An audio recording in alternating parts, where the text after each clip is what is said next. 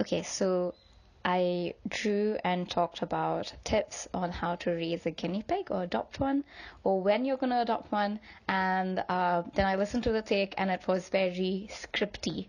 So I'm lazy to record again, so I'm just going to post it anyway. So here you go. So, Henry Oates stole your heart, and now you're considering getting a little bundle of adorable rottenness to call your own.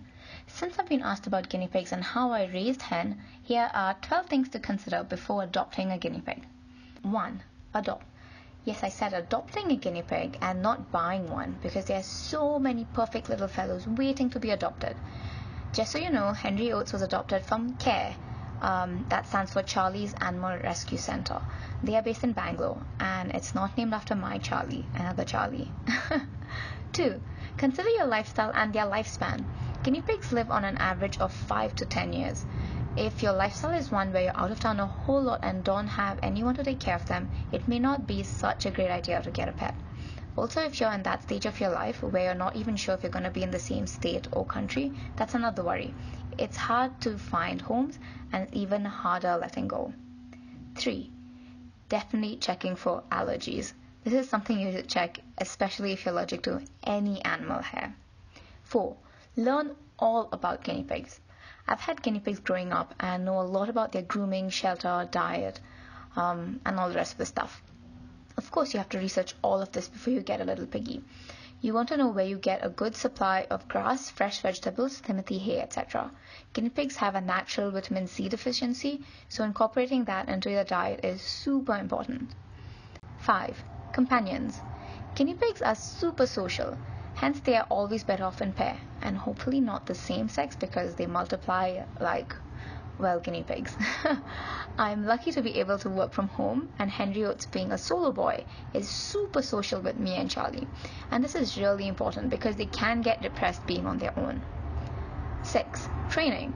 So many people ask if Henry is trained, so you can't really potty train a guinea pig, and Henry has designated spots where he poops and pees on instinct. This is outside his cage, but that doesn't mean that I don't find stray poop lying around.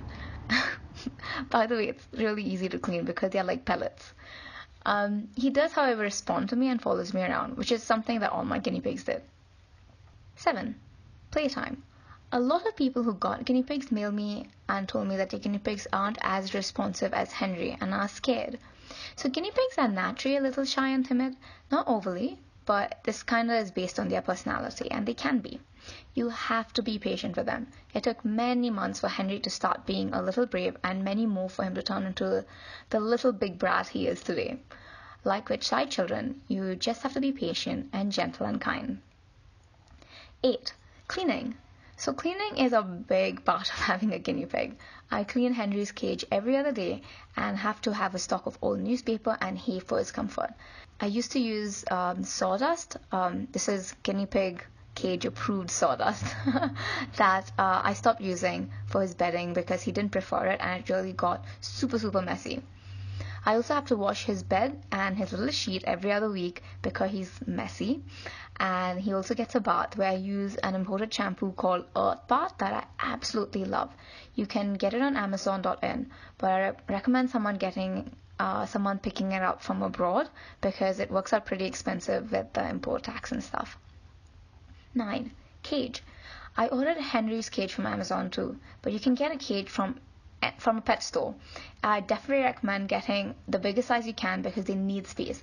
I leave Henry around the house for a lot of the day, but there's some days when I'm not home for half the day, and knowing that he has enough space to run around in his cage is pretty nice. 10. Costs. Of course, there are going to be costs involved. Besides the one-time investments like the cage, bed, igloo being that little shelter inside their cage that they absolutely love, shampoo and toys, they also need a regular supply of course, vegetables, hay, and dry food. Dry food and hay can set you back at about 1,000 rupees a month, and this is of course considering that there are no required vet visits, and that's hopefully ever. 11. Children and pets. Guinea pigs are fantastic with children, but sometimes it's not the other way around. Most children are quite gentle, but understanding the child is super important too.